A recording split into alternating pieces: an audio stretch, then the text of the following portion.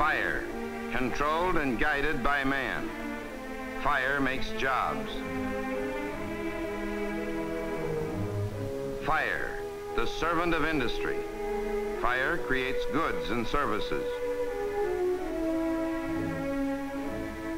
Fire, the benefactor of mankind.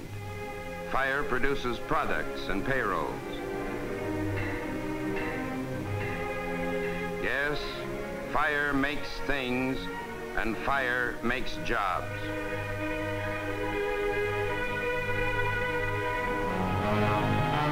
But fire, out of control, is man's greatest enemy. Destroyer of life and happiness, of wealth and industry. Destroyer of places to work. Destroyer of jobs.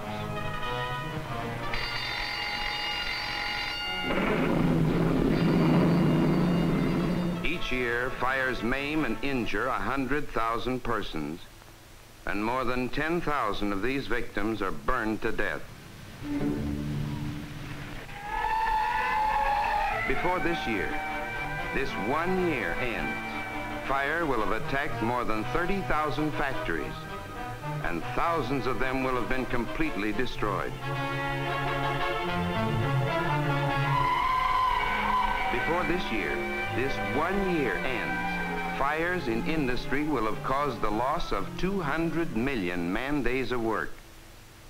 Men made idle. Men who could have built, for example, nearly 1 million automobiles. Industrial fires alone, in only 1 year, this year, will have caused losses of more than $250 million. That's $250 million in wages burned up and destroyed.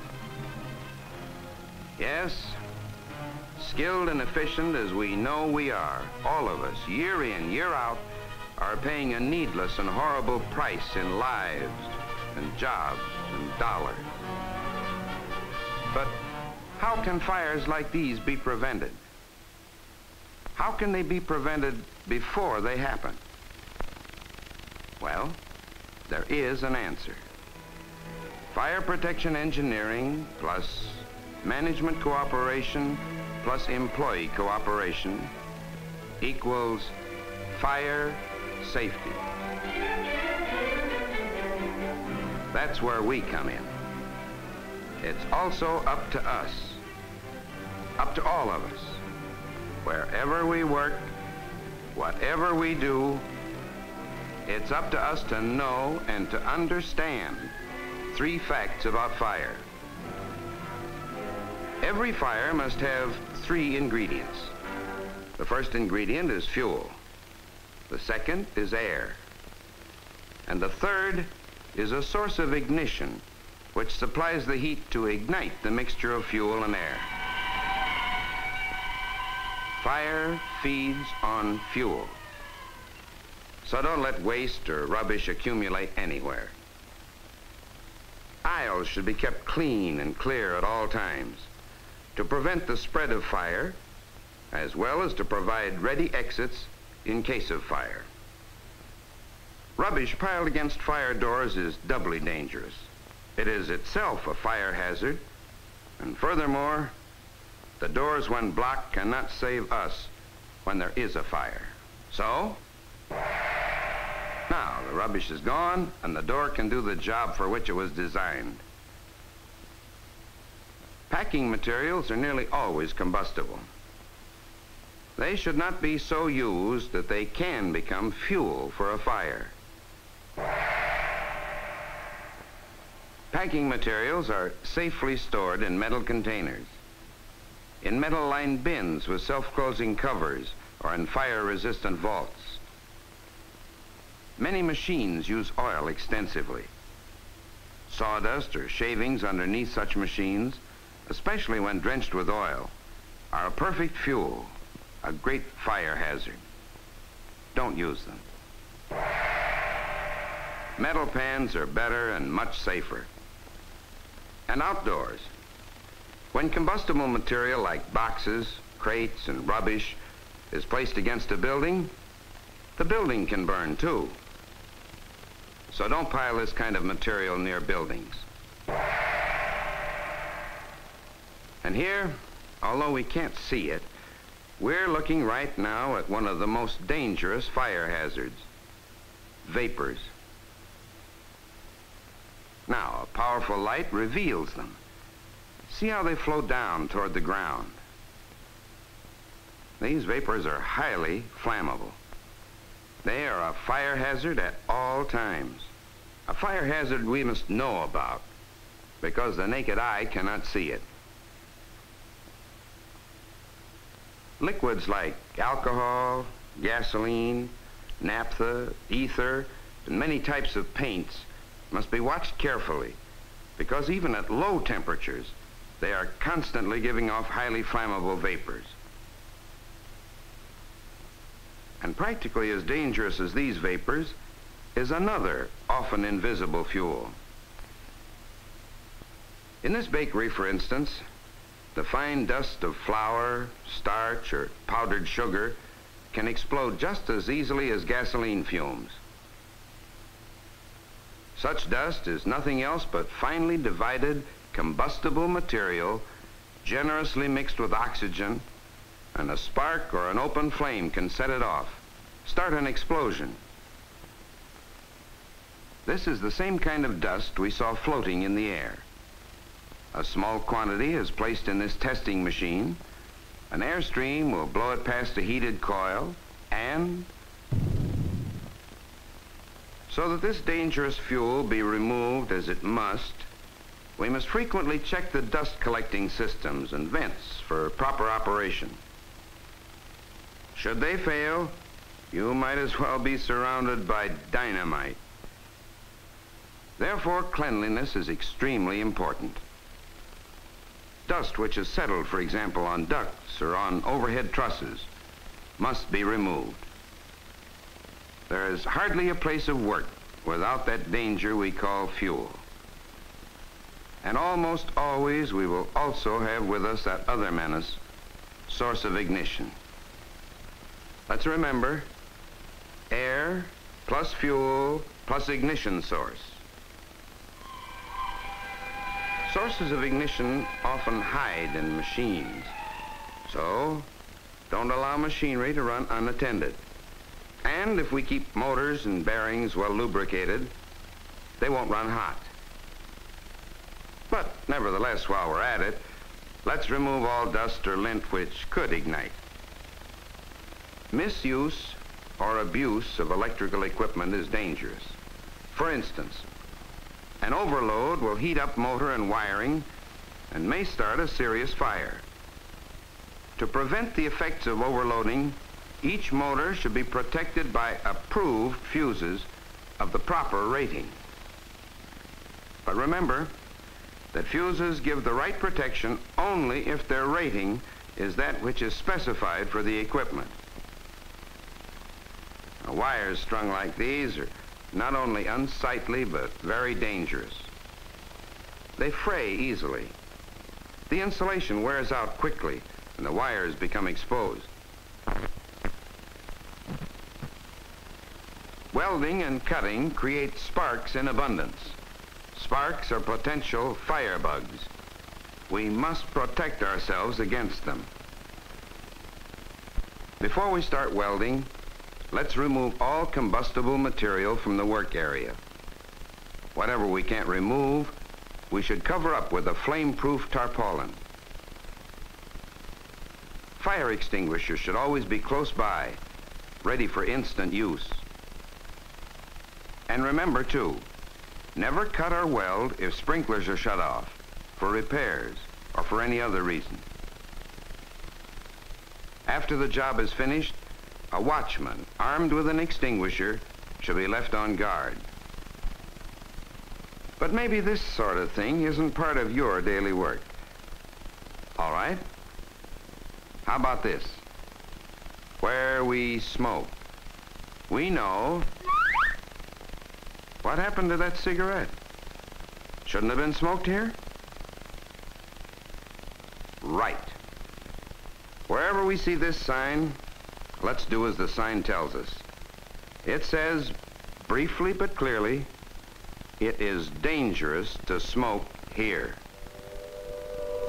But some fires will occur, and it's well that we prepare ourselves before fire strikes. The safest procedure is to call the fire department at once.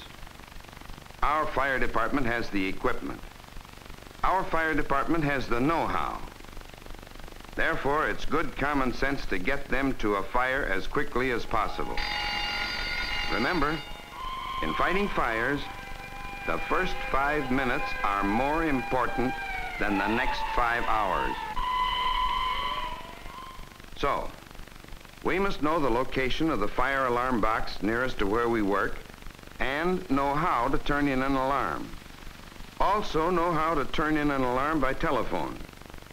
And in the excitement, don't forget to give the address, nor forget to tell them where you're phoning from in the plant. Then, study the location and types of the firefighting equipment which is in the plant. Remember, without air, fire cannot burn. Smothering a fire means just that. The supply of oxygen is cut off and the fire is extinguished.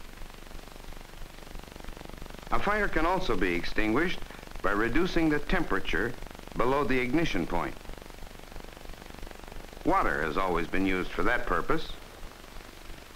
These are the two principles which are used in fire extinguishers. There are 5 major types of them. Learn which one or 2 or more have been approved for use on your job. The extinguisher containing soda and acid. Use it for fires in ordinary combustible materials such as wood and paper. When the extinguisher is turned upside down, the soda and acid, under high pressure, discharges a stream of water into the fire. The water, of course, lowers the ignition temperature of the burning materials and so puts out the fire. This is a foam extinguisher. Use it for fires in flammable liquids and for fires in wood, paper, and the like. It also must be turned upside down. The foam blankets the fire and cuts off the air.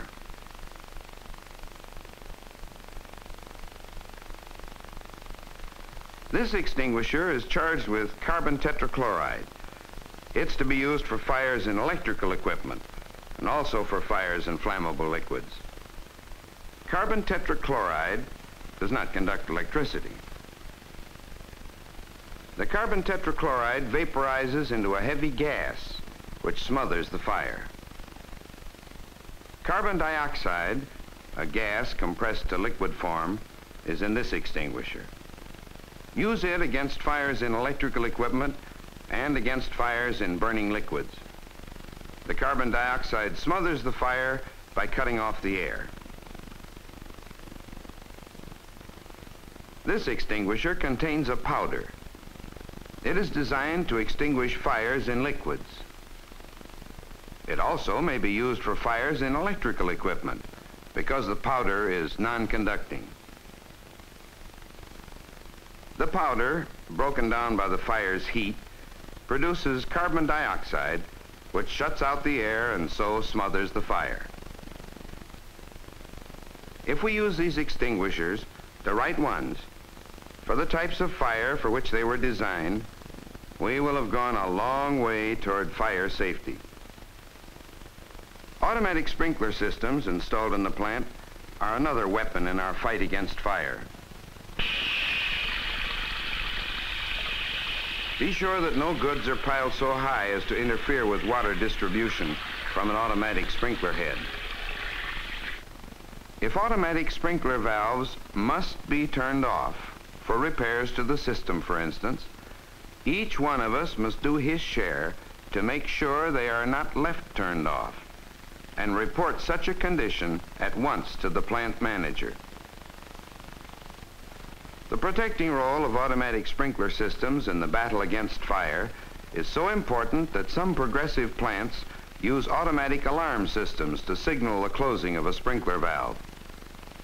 A signal transmitted by this simple installation at the stem of the sprinkler valve is sent to an outside central station which operates very much like a central station of the local fire department. A coded signal on the tape indicates a closed sprinkler valve in a plant. The central station operators at once notify the plant and keep a close watch until the tape informs them that the sprinkler valve has been reopened. Many plants, because they close at the end of a day, because of weekends and holidays, are shut down better than half the time. Many fires, from carelessly discarded cigarettes, for instance, start during the first hour after the plant closes for the day.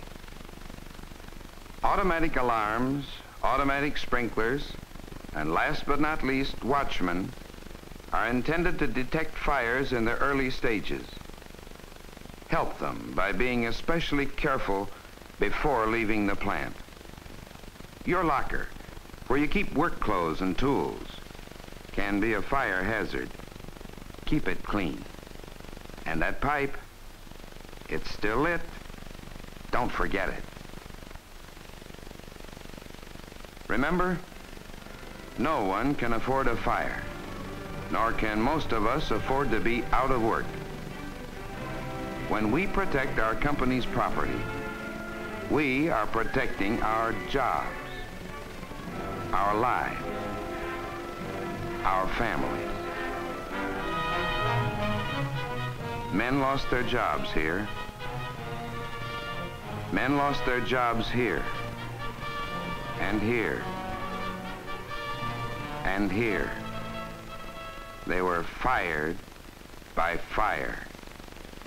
Don't let this happen to us.